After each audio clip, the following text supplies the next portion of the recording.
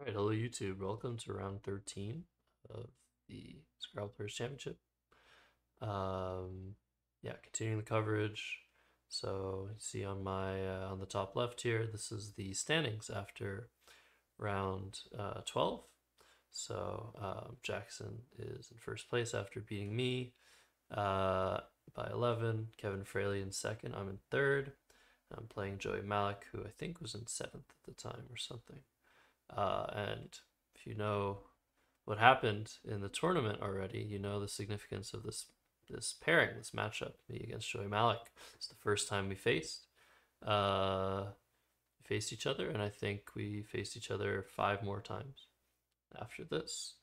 And yeah, so let's jump into the game. Let's remove the scoreboard, and yeah, let's take a look. So Joey provided his racks. He actually will have full racks here, and I won't. There's a few racks that I didn't record my racks. It's the second time. Like, am I supposed to be a professional? Like, what is this? Anyways, so sorry about that. There's a bunch of positions where you don't know my rack is. Same with the Jack Peters game. Hopefully that's the last time I have to say this. Usually it's only once a tournament that this happens.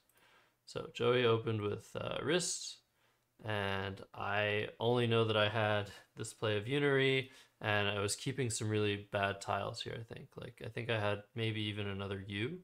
I'm not entirely sure. But all I remember is that I just hated everything here. Just couldn't really figure out what a good play would be, and just decided to play Unary. That's all I can tell you. Then Cream, I don't know. Joey said put that I had EEEO. Or yeah, Joey played Creme. He put that I had EEO, but maybe that was just him designating exchange. I know that I exchanged 4. I think I kept DES on my exchange. And Joey immediately bingos with Lacerted. So, I mean, in this position, I'm already down 33, bingos for 80. And luckily for me, I'm able to bingo back because I'm down 111 already on turn 3. And I decided to play denudes, which could have been a small mistake. It's usually more of a mistake to spend too long on these racks.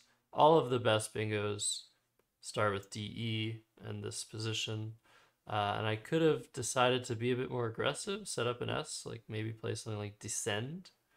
So I can show you there's stuff like Defends. I mean, it's the same really. But Descend difference is it creates a lane for myself. And yeah, and it also creates this, which is very hard to get rid of. And I'm already down by a lot. I'm going to be down by 30 points and a turn. So it's possible I want to be a bit more aggressive here, but I was like, yeah, I can come back maybe. I don't want to be too crazy. Joey does have one of the last 2 S's. I'm just giving him 40 points for no reason. So I decided to play denudes. I didn't want to think too much of it either. But I thought I was going to lose this game. Joey played Furrow, and I draw very well. I don't remember my other 2 tiles were. They weren't great. So I took a little bit of time trying to see if there was maybe some other idea. I don't remember if I had an R or not. I think I was considering Azide for 45, and I was like, nah, I gotta score 70 here. So I play sleeves for 70. Luckily, Joey doesn't hit me too hard on the A column, which is what I was worried about. He just plays MIG. And I continue scoring with Raspy, and I'm ahead by 23 points. And look at Joey's rack. So Joey kept AIS and drew EUUU. According to him. It's funny, his annotation I think says that he drew AUUU. But like the rack he provided said he kept AIS. Doesn't make a big difference. So he draws 3 U's. The last 3 U's, there was only 3 U's left, and he exchanges them. And I have this position, which, I mean, I'm up 23, and he's just exchanged 5, so I'm feeling like, okay, I'm actually in this game. I have the advantage. And I couldn't really decide between playing Obi or Obia. Of note, the play of Obtain, although it does score well, because he exchanged 5, he's pretty likely to just be able to hammer this spot next turn. So it doesn't make sense to take the extra points here and create a big spot where he can just tie the game up pretty easily. So I decided to play Obia, just citing that there are 22 vowels here and 24 consonants. But upon simulation, because there aren't too many A's to duplicate, too many I's either, keeping AINT similar to keeping INT and taking 3 extra points. So the A is worth actually around 3 points here. Very close between Obia and Obi. I definitely play Obia again. I do not want to find myself with too many vowels, especially after he probably exchanged a bunch of vowels. So Joey responds with P, and again, I only have a partial rack here. I know that I had TIN with Obia, just based on what I wrote on my score sheet. And here I play Vex. I was not a huge fan of it, but I just had to get rid of that V and that X. The reason it's not a good play is clear here, where Joey's just able to play Act. He could have scored 50 here. Luckily, he didn't. Just scores 38 with Act, but I definitely saved his rack. But luckily for me, I drew this nice bingo of tutoring, and I think the word trouting. So the word trouting is also good. I wasn't sure of it. I think it's slightly better. Luckily for me, it didn't actually matter. Joey would have played insulate, whether or not it was an O or a U here. But I think I should have played trouting. I just wasn't 100% sure here. And then I draw this rack, and I'm just like, whoa, what's going on here? So I realize that I have Kaid for 42. That's the first thing I see because I want to get rid of my Q. And I'm like, wait a second. I have this huge play of Hodge for 56. And I could draw U for Quid. I could draw the last 8 maybe for Kaid. And I could draw an I for QI. So I'm definitely keeping my Q here. Just scoring the 56 points. I was not a huge fan of opening this up. If he gets Jive down or something, or Jehu, like, I've just given that to him. But yeah, with my 13-point lead, it felt nice taking a 69-point lead with a lot of chances to score 40 points next turn. And with this terrible unseen pool full of vowels and U's and duplicates, it seemed like I was in very good shape here. And here Joey responds with the pool. A good, nice, good play to score 36 and stay in the game. And I draw U. So here I decided, obviously, I'm not going to play Juke. But I did consider it again to go for QI, and maybe I could go for Kaid again, but I don't want to catch myself with the Q here. So, of course, I just play Quid for 42. I'm up by 75, 5 in the bag. And this is Joey's rack. So he plays if in fact, keeping IIOV blank. And from my perspective now, EEKNNOT, I'm just like, whoa, this is great. Like, can he even bingo here? Look at those 4 O's. Like, what does he even have? Like, could he even bingo? And I'm just like, well, let's look.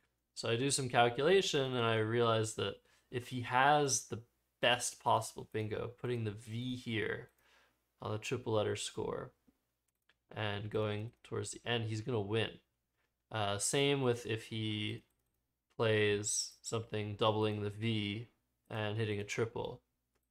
So it would be this triple here. So like, okay, well, let's look a little bit. And the more I looked, it's like, I don't think he has anything. Like, let's see, maybe if there's like all O's in the bag, he can bingo. Well, there are a few draws he can actually bingo with here. So if I draw, what was it? Let me find this game. Thought I had it up. Oh, this is the wrong window. Hold on a sec. So there are a few draws that will actually bingo for Joey. So if I draw OOO, if I draw AOO, IOO, IOV, or IIV, he will actually be able to bingo. So it's actually a decent amount chances that he has. But that's 5 draws out of however many. It's like, I don't know, like 100. I'm supposed to know the math here. How many draws are possible with 3 in the bag. But in this position, I just figured he just can't win, whatever. He's probably not even going to bingo. I'm not going to even waste time trying to block. So I played joke, and he immediately slaps down Visional, and the game ends, me winning by 20 points. And this is funny because it's weird. Like both Joeys that are top players, Joey Malik, Joey Kravchuk, they're both phenomenal players. They have phenomenal vision. No pun intended, I guess. Well, there was because anyways. But they both play very like fast sometimes when they should take some time. And actually, there's a higher scoring bingo here for Joey. Luckily, the score wasn't close enough for it to matter.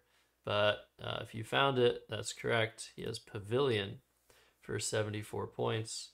So 10 more points, and it would have brought him within 10. But yeah, I just find that like both of the Joeys tend to sometimes just be a little bit like, I don't know, just playing too fast sometimes. That was one of those moments. So I got 10 spread points. Yay for me. So that was crazy. I really didn't think I was winning this game after 3 moves, but I ended up just drawing pretty well for the rest of the game while Joey was drawing poorly. And he drew UUUE after Mig, but and I thought it was a joke, but it's not a joke, and that's another pun. I drew OOO. I drew OOO out of the back. I was like, oh my god, what is this? So it's a very weird distribution of tiles this game um, at the end of the game. But came out with the win, and that brings me now to a record of 10-3 plus 480. And if we look at the scoreboard again, the next round, how do I, what? Why can't I go to the next round? So weird. Give me a sec. So now after round 13, there we go. Okay, new features are new features, yeah? All right. So you can see that I have now made my way to second place, back to second place. 11 and 2 for Jackson with tons of spread. 10-3 plus 482 for me. And who's in third place but Will Anderson after a nice victory over Ed. And of note, the round before, Will had just won by 309 points against Jack Peters. I think this was the highest score of the tournament, 674 for Will Anderson. And yeah, this was nice. This was a nice top 3, even top 4. And the next game I was playing was against Kevin Fraley. So he was first to act. Let's remove this again. And let's go to the game. So Kevin was first, and he opens with Frond. And in this position, I sort of had a little bit of a trouble figuring out if it made sense to do what I did. The normal play here looked like Brain for 14, keeping HNS. But I also considered Bairn, which just seemed a bit worse defensively, putting this A next to the triple letter score. But I ended up playing Banish for 26, just getting rid of my S and keeping a lone N. And the reason for that was this spot I was giving, I have to end it in A to score points. So it wasn't a huge spot. And I just figured, yeah, like just take the points here. There's no need to score only 14 points. It just seemed like a very middling play to just play Brain. But the engine thinks that the plays are very similar. And when an engine thinks that a play that gets rid of an S is similar in value to a play that retains an S, it's actually probably better to retain the S, because in most circumstances, the S has a higher value than the engine thinks due to something called recursion. And recursion is a theme that you'll see very often with an S and sometimes with other setup plays, But the S, when you have spots for it that are decent, there's always some amount of value in retaining it that is not measured in just points versus points plus leave. So what we call equity. The S will have a superior value to the equity that is given to it when there are S hooks on the board. So after brain, there's an S hook here, there's an S hook here. So the value of the S is pretty good. And depending on what happens next turn, I might want to keep the S again. And the engine won't actually recognize this most of the time. So for that reason, when I get into positions where an engine tells me, okay, playing the S or keeping the S, it's around the same, I usually tend towards the idea that I made a slight mistake. But the same could be said if Kevin has an S in this position. Him retaining it might actually be bad because I have one, or it might be good because I have one. So it gets very complicated. But all to say that I probably should have just played brain here. Play banish. He bingoes with vrooming, and I draw 4 E's, and I play defense. This wasn't really a defensive play. It kind of looks like one, but it does open the C column. So it does open an area of the board that was otherwise not available, but it does block a lot of things in the process. Here, Kevin responds with bricky, and I just start drawing pretty poorly here. I play guide rather than hide just to make this spot way less valuable, and the H is a better tile than the G.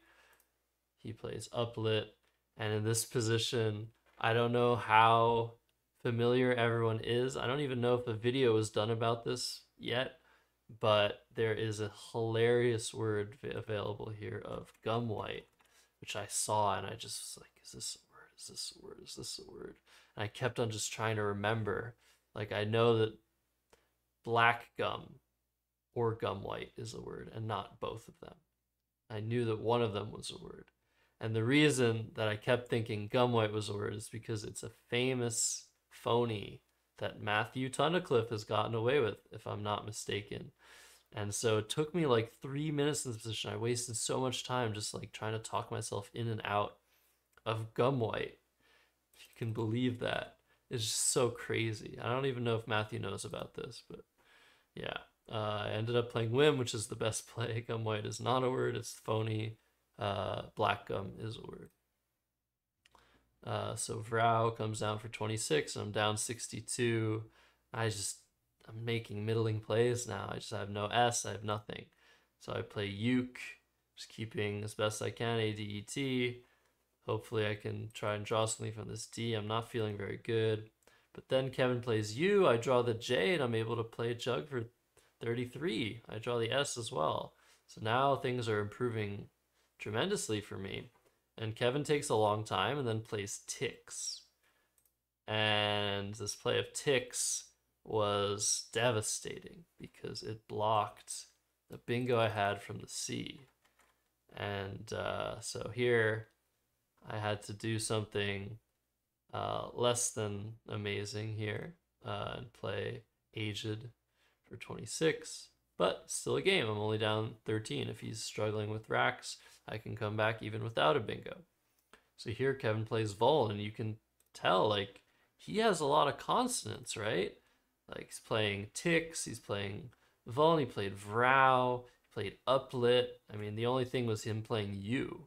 So he probably has, like, maybe one vowel here. But if he has one vowel, where are all these other vowels? And you can see I kept AEST and drew AII, and this is where I'm just like, okay, look at all these vowels. 2 games in a row, tons of vowels unseen. I have to exchange, so I exchange, keeping EST so as not to duplicate A's or I's. I'm okay duplicating an E, but I just doesn't make sense to keep an A or an I here because it's just, there's so many vowels to draw. And here, Kevin plays in, and I'm back to down 60. But luckily for me, you can see my rack. Very, very good. So, seeing the unseen letters here, I had a fool's hope that I was going to be in great position after my play here. And I decided to play Desolate. I can also play Delators, but why would I give him an S with so many vowels unseen? So I played Desolate, and I'm thinking, okay, I'm up big. I just want to avoid this Q maybe. And he bingos right back with Serenata, and I'm just like, what the hell? Because then I look at my rack and I see I have 6 vowels. Just like, well, all my progress is lost. I didn't save my progress. Always save your progress. So I have to exchange again. So this is my second exchange of the game. I almost never exchange. Maybe I'll exchange once in like 3 or 4 games. So now I've exchanged twice. And Kevin scores really nicely with Oaf. And I'm down 65 and I've just drawn the Q. It's looking really, really bad. But I see all these vowels. I'm like, okay, maybe he's struggling. Maybe he's struggling. And there's 7 in the bag I can still exchange. So I exchange QOI. I exchange QOI. And it looked crazy, but it's just because 3 I's unseen, no consonants. The B is usually a terrible letter, but it's really good here as a consonant. Any consonant is good. Take what you can get. Kevin plays tap, and here I have a bingo. And where do you think it plays? Doesn't look like it plays, does it? But it does. Very important to remember, Serenata is not a plural. It is a noun. Serenata takes an S. Serenate, the plural, another plural of serenata does not. And here I think I make a fatal error. And I decide that my best chance is to play the bingo, hope to draw the Q and the L. And that should be enough. If he has 7 vowels, I should be okay. But he doesn't. He has 6 vowels, and the game ends after he plays Ali. I cannot play my Q. I play OI. He plays Vane. I play REI with no time left. Slightly better to play something else. I don't remember what. I think maybe just tape. No, tape is equivalent. Then he plays Goa. And I lose the game 385 to 422. Very devastating. I exchanged 3 times and came back 3 times, basically. So, what was the problem? I think I had a better, at least practical chance in the bitter's position by playing Obit. There are some interesting moves, actually, in this position. I can even play Bit here and claim that he just doesn't have any good plays making bite, and hopefully I can bingo out. But it's, I think, better to leave Serenatas alone, and if he has what I'm hoping he has after bitters, I should still be okay as long as I don't draw the Q. But if he doesn't have the Q, then I might be drawing it. But if he does have the Q, this could work too. What is he supposed to do with the Q? I'm rhyming a lot. I might even end up being able to Q stick him and somehow pull this off, even though I'm down by 90 points. Well, I'll be down 70 or so after Obit. Exactly 70. So the idea with Obit, I could also just play OB.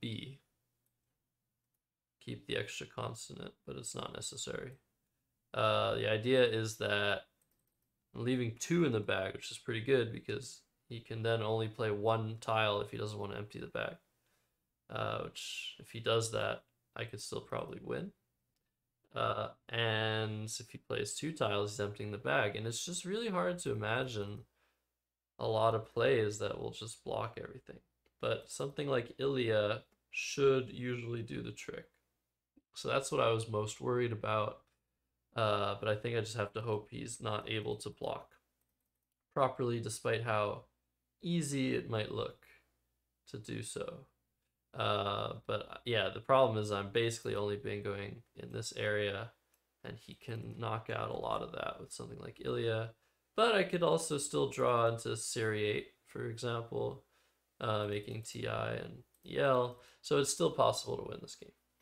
All in all, I think I should have played Obit. I just couldn't stomach it. I thought this probably gave me the best chance, but maybe I was too hopeful and too weak. And luckily for me, the play of bitters doesn't have a huge downside in terms of spread. So I'm never losing by a ton after bitters. Whereas after Obit, if I don't draw anything or if he blocks and I draw the Q, like I could be losing by a lot more than 37.